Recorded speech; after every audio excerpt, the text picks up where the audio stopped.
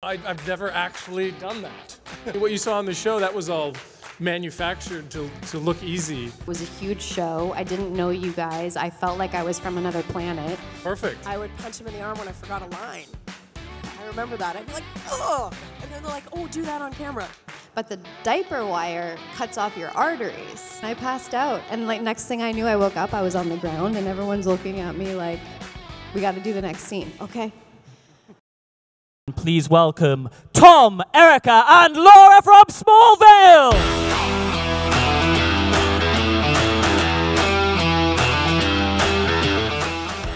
I mean, at the beginning, super speed was me running, from, half a block away, hitting a mark without breathing or sweating, you know what I mean? And then at the end, it was somebody else running through the mark, and then I would do the last 2 steps, because they realized they could just switch it. But that was we learned that throughout. And it saves time for production and everything else, so it was good.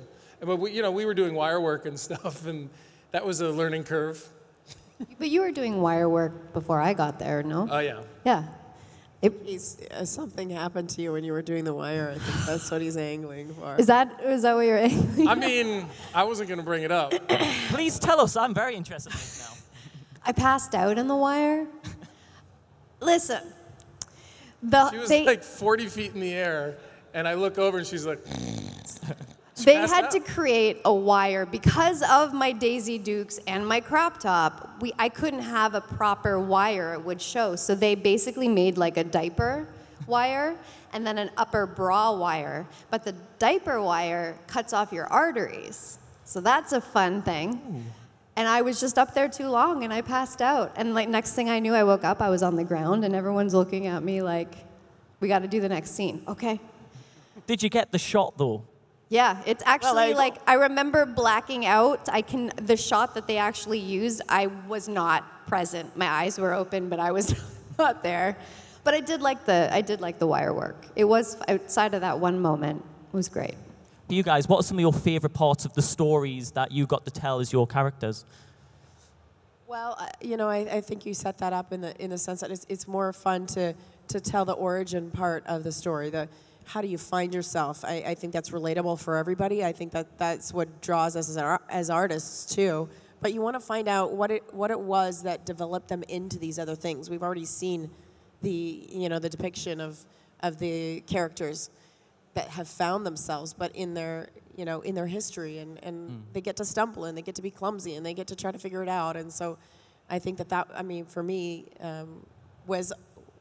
was interesting to me, and also my saving grace, because if they kind of were like, she's not like Lois, and I was like, well, she hasn't developed into Lois yet. It was like my and the fact that you and your character and Clark just did not like each other from the very beginning, and thinking, how are they going to stretch this out? How are they going to get to the point where that respect is there? Was it tough working together in that sort of? Absolutely. It was, yeah, we just hated each other from the get-go. Tough times. No, it was fun. It was a lot of fun, but yeah, building that tension between the characters was, I think they both had some growing to do to get to where it ended up, and that was fun to play. I think that we also had like really specific discussions at points where it was like, even of like, when are they actually gonna like both look at each other and have that recognition, or when are they gonna touch hands, and when are we gonna allow that to happen? And all those things are so significant. And if you kind of like try to lead. It was just the punches in the arm that kind of went, yeah, there's something there. Did you enjoy punching Tom in the arm? Did you used to go really hard? Yeah, Erica used to, I'm talking in the third person, but I used to, as I got more comfortable, it was like, I would punch him in the arm when I forgot a line. I remember that. I'd be like, oh! And then they're like, oh, do that on camera. Yeah. So.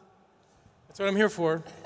Just a punching bag. Yep. A little bit, maybe more shy than Lois most of the time, but if I have to, and I'll sink my teeth into something and not give up and not complain about stuff and just kind of suck it up and do what I have to do. And but yeah, I guess I'm also, I got a bit of a flip switch. I am a bit of a smartass sometimes. I would say probably her stubbornness, especially in season 7. I like to have my own opinion about things, and if someone confronts me about it and has an alternative opinion, I have trouble accepting that. But as Kara grew on the show, so did I, and I became open to learning and understanding. But yeah, season 7, I was very similar to her in that I'm like, nope, this is the way I'm doing it. And so I think we grew together in that. Erica wearing stiletto as well, superhero outfit. Was it great getting to wear those outfits, and poor Tom, all he got was a t-shirt? I hated my outfit. You were so beautiful. It was Daisy Dukes and a crop top. I mean, you owned it. Yeah, I had to. But it was like, are you kidding me? I have to be on TV. Like I was young and I didn't have a voice, and it was just. I've said this before, and I'll say it. I'm super grateful for the opportunity, but I wanted to burn the wardrobe. Until I don't know if it was season 8 or 9, I started to be able to cover up a little bit, but you just had to own it, you know. And it is what it is. Some of them were more comfortable than others. I really liked the costumes for the most part. I liked the variety. I liked being able to show up and do something different every week. And running in heels. I mean, I wasn't always like Mary Sunshine. Sometimes at 3 in the morning it was kind of brutal. But I think the most inconvenient one was stiletto, because it was pleather on pleather, so I couldn't sit down. So they had to build me like a Hannibal Lecter kind of thing. It was like a dolly with an apple box on the bottom, and I literally would finish, back up onto it, and sit there and watch you walk around in your jeans and T-shirt. And I was like, wait a minute, I signed a different deal. We talked briefly backstage that, you know, I've never actually done that, you know, for real. I mean, what you saw on the show, that was all manufactured to look easy. Whether you knew it or not, the role of Kara coming from another planet and not knowing who these people It worked. It worked, yeah. Yeah, I would never been on a set like that before. It was a huge show. I didn't know you guys. I felt like I was from another planet. Perfect. So, I mean, it was great. I just, similar to Erica, I was like, holy shit, that this is happening. I'm going to get fired. They're going to figure out I shouldn't have been cast. Like, you go through that as an actor. I think it's pretty common when you're the new kid in school. Some of you might know I do a podcast with Michael where we rewatch the episodes and then we talk about them and some things you may not know, and I think it holds up pretty well. I mean, because it's a story about identity and it's a story about heart and family, and I'm not sure what would really change. Maybe nothing should change, you know? Yeah. So I would just like to ask, from all of the seasons of Smallville, did you have like a favorite episode, and why? That's a good question to end on. Well, I feel awfully sentimental about the very first one I came and did. It really sticks out in my mind because of, you know, it was just the first one. And then I really liked season 8, the whole season, because I was able to be a little bit more of the embodiment of Lois, which I liked. There was an episode called Fracture, where Supergirl has amnesia and Lex Luthor is the president.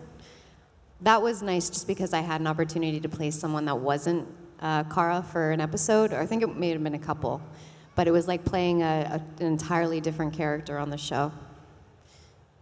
And Tom? Well, I kind of have too. I always think the pilot is really awesome, just because the way it establishes the world and wanting to see more of this and where these characters are going to go. But I also, an episode where I didn't play my character was, again, John Glover, was called Transference, where we switched.